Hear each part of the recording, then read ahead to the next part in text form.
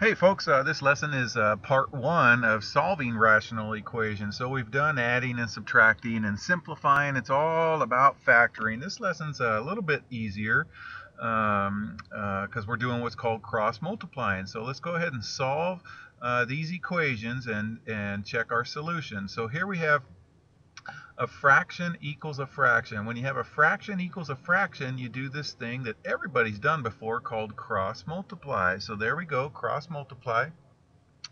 Okay, and since this is a binomial, then we got to put parentheses around it because we're multiplying this x times everything in this denominator, okay?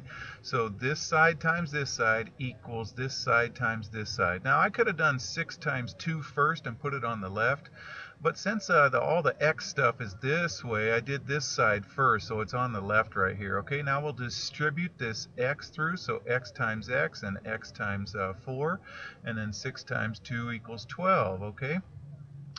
And then this is a quadratic equation. So quadratics means it's squared. So we want this to be 0, not 12. So let's subtract 12 from both sides. Okay, and then we're going to go ahead and factor. Okay, factors of negative 12 that add to positive 4. Okay, well 1 times 12 equals 12, 2 times 6 equals 12, and 2 and 6 are going to be the pair that gets me negative 12. So I'll go plus 6 times a negative 2. That'll get me that positive 4, okay? And then we set those factors equal to 0 and then solve, okay? Now it says at the top to check our solution. So let's go ahead and check, okay? So we plug in x equals negative 6 right here and right here, okay? That's what this says right here. So that's where x was, and that's where x was, okay? And then over here we tried x equals 2, so we put 2 where x was and 2 where x was, right here and right here. Are these true? So 6 over negative 6 plus 4. Negative 6 plus 4 is negative 2.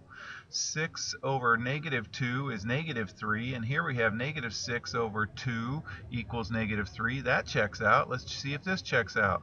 So 2 plus 4 equals 6. 6 over 6 equals 1. Over here, 2 over 2 equals 1. They both check out. So since they both check out, those are our answers right there, okay? Sometimes you'll find out one or two of them won't check out. So it's good to check your answers. Let's try another one just like that. Cross multiply, okay?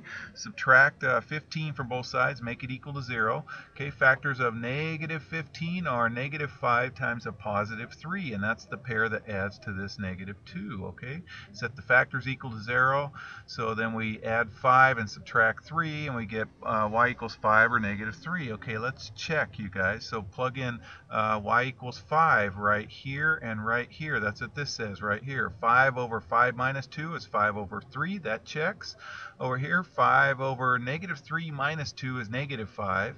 5 over negative 5 is negative 1. Negative 3 over negative 3 is also negative 1. So those check out. So 5 and negative 3 are our answers, okay? Sometimes we get something that looks like this. So on your assignment, you'll have something that looks like this, okay? Cross multiply. So now we're going to FOIL. We get a binomial times a binomial. So if we FOIL all of that, let's clean it up, you guys, okay? I combined like terms. 1h minus 6h is negative 5h. And 5h minus 3h is 2h. Can you see how I FOILed, you guys? I did first times first is this h squared.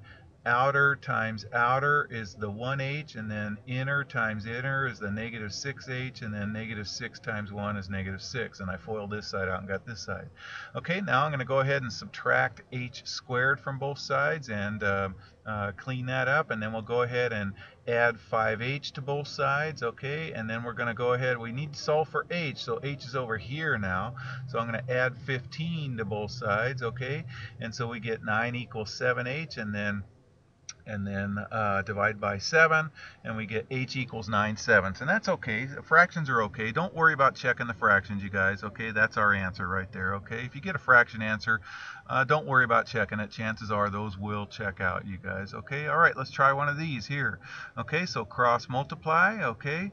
And then set it equal to 0 because it's a quadratic, so we'll subtract the x squared and the 5x, and then we factor that. We can GCF out an x, okay? And then then we set the factors equal to 0.